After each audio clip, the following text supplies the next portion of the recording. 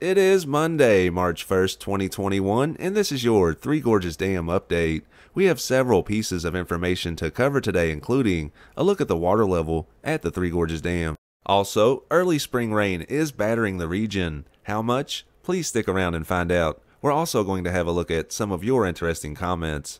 Let's hop into it.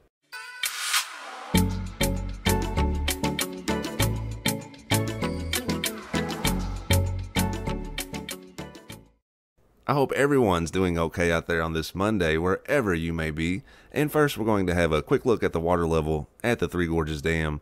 The current water level is 166.7 meters. The current inflow is not noted, and the current outflow is listed at 5,540 cubic meters per second. It is worth noting that these numbers are released by the CCP. And of course, I've still been periodically checking in on the live streams. Unfortunately, both are still down.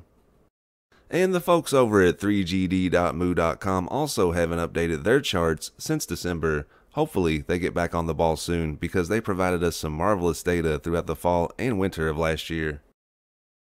So there is rain in the region, and some of it's actually fairly heavy to the south and to the west of the dam, and we'll take a look at windy.com in just a moment. But first I wanted to read this comment courtesy of Marcus Aurelius.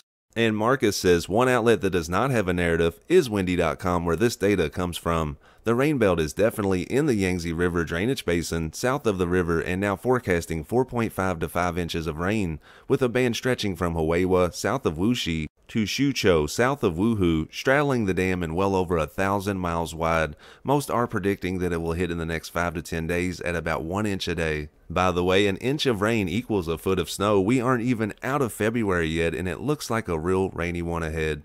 Thanks for the comment, Marcus. So let's slide on over to windy.com and take a quick look at the 10-day forecast. And Christopher Flack, I appreciate the comments. Hopefully I have it sorted better this time. Over the next 10 days, it looks like about an inch of rain is expected at the dam, which isn't much, but when we zoom out, we can see the bigger picture here, and a lot of rain has already been dumped in the Yangtze River Basin. So yeah, right here and this is to the south of the dam, but look at this, dumping over 6 inches over the next 10 days. Some of these systems have already moved through the rivers that feed into the Yangtze River, and as we can see, this one right here, look at this, 4 inches, 5 inches over the next 10 days, and these systems are moving to the east. So it definitely is worth monitoring. So in my humble opinion, the windy.com forecast paired with the pictures of the trees in early spring bloom surrounding the dam do provide us with a bit of evidence that the CCP is possibly lowering the dam in preparation for early spring rains. But that's just my opinion. There are still many questions that remain unanswered, like this one, courtesy of Scotty Rousey. And Scotty says, are those trees in bloom from this year? Till the cams come back on, and maybe even then it may be tapes from last year. They have to save face at all costs, right? Lowering the water level, I would guess, to make repairs to the extensive damage it has. Thanks for the comment, Scotty. And your scenario is definitely possible. We're all just doing our best to make an educated guess with the limited information that we have. And I wanted to wrap up today's video on this note. The Three Gorges Dam is more than just a dam in the middle of China. You also have China Three Gorges Corporation, which is one of the largest construction companies in the world.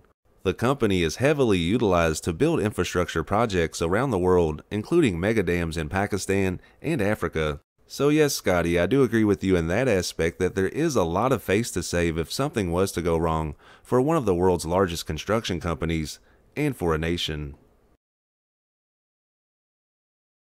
Thank you for watching this video. If you found it informative, please consider giving the channel a subscribe.